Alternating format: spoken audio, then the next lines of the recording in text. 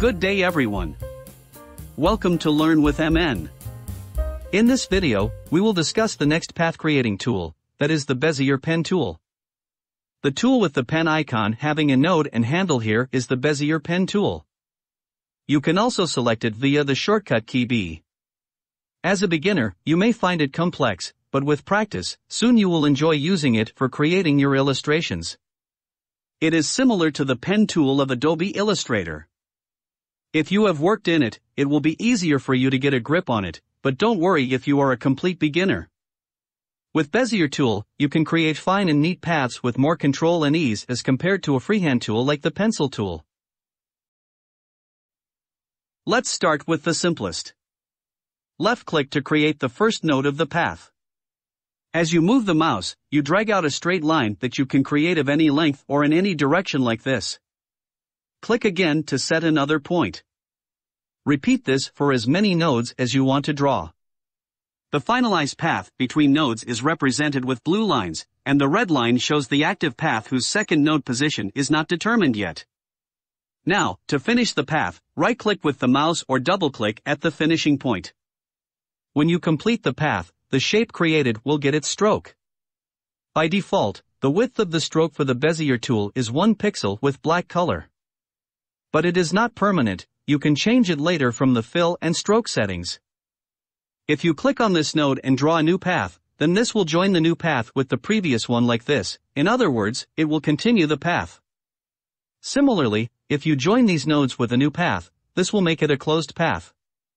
You can also make a new drawing that starts and ends at the same point to form a closed path like this. If you are drawing and found that it is not right and don't want to be created on canvas, then press the escape key, this will cancel the whole drawing. Or in some cases, if you don't like the last node position, then press the backspace or delete key to reset the last node instead of canceling the whole drawing. You can press it again to reset another one and so on. Now, let's take it further by making a simple curve. Every node we create has two handles. We have discussed paths, nodes, and their handles in the previous videos. If you haven't watched them, please do check them, their link is in the description and the I button. These handles define the shape of a curve. Now, to draw a simple curve, left-click, hold and drag on canvas, don't release it yet. The square point here, where I click, becomes the node of the curve. While holding, as I move the cursor, you'll see a blue line with a circle at the end. This is the handle of the node. Currently, we are moving one handle of the node. Now, release the click and drag to form a curve. A red line will show you the shape of the curve. To finish the curve, double-click at any desired point. If your curve has a fill, don't worry, just go below here and click this cross, this sets the fill to none. Next, after the curve, if you want a straight line, then what to do? For this click, hold and drag, release to form a curve. Now, for the next straight line simply click and release as we did previously and it will form a straight line like this and end it as you like with a double click. Now, let's move to multiple curves together. Click, hold and drag to set one handle of that node. Release it and adjust the first curve. After that, click, hold, and drag again to form your second curve. When happy, double-click to finish it. Let's try it one more time. Click, hold and drag. For the second, click, hold, and drag. Again, click, hold and drag to form another, and so on. So, that's how the Bezier tool works in Inkscape. This allows you to easily create any illustration or trace any shape. Even if you have some misplaced nodes, you can always edit them using the node tool here. That's the beauty of this tool, it is much more powerful when used with the node tool.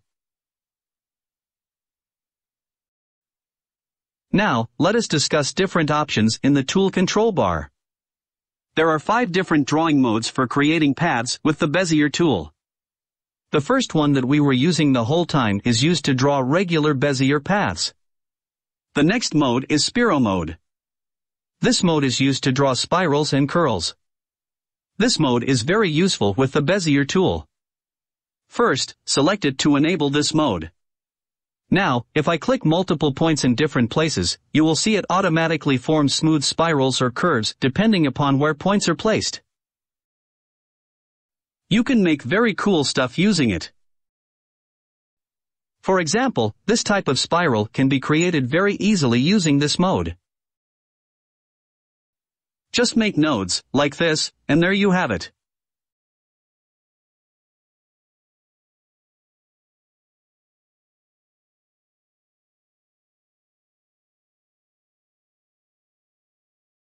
If you need any edits, just use the node tool to make it better.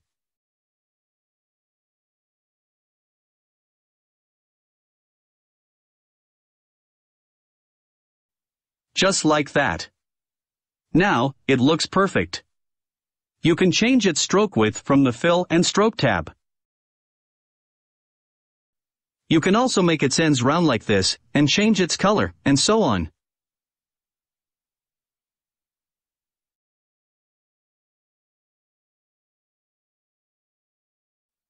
The third mode is the B-spline mode. This mode makes the sharp corner edges into rounded smooth curves. For example, if I draw spikes like this, it has made its corners rounded and makes it a smooth wave. This mode makes it easier to draw smooth curves, and you can always edit them with the help of the node tool. The next mode is for the straight line segment. It is the same as the default, except that this mode restricts drawing only straight lines. Even if you click, hold and drag, it will not draw a curve. It is useful for making straight line art without the worry of any curves. The last mode is to create a sequence of paraxial line segments. In this mode, line segments are created parallel to the coordinate axis like this. Each line segment is drawn perpendicular to the previous segment. When a path is drawn, by default, square is drawn at both ends. It can be changed by using the shape option. We have discussed them in detail in Pencil Tool video. You can find its link in the description and the I button. Let's go through them here briefly. By default, none is selected. When none is enabled, the drawn path's outline will be of the same width. Here are some built-in shapes.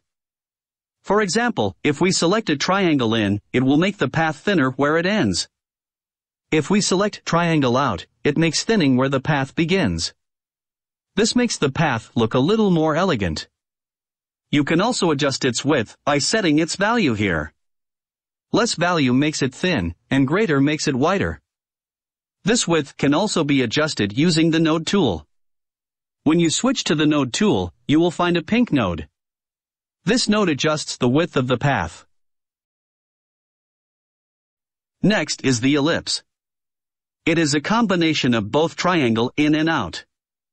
This makes a path with thin ends and wider middle, like this. For the next three, you can refer to the Pencil Tool video. The Bezier tool can also draw clean dots. But, for this, the drawing mode must be a straight line segment. So, first, select this mode and let us zoom in so you can see the dots. Holding Ctrl and left-click on canvas makes a dot. Ctrl makes dots of the same size each time you click. If you combine Shift with Ctrl and then left-click, it doubles the size of the dot. The dot size is by default. It can be changed by going into the Preferences. And if you combine Alt with Ctrl, then random size dots will be created like this. That was all for this video.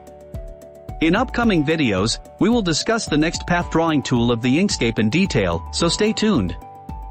If you have any queries, feel free to write in the comments section or contact us on our website. Its link is in the description. If you like this video, please like, subscribe, and hit the bell icon so you don't miss any updates. Thank you for watching.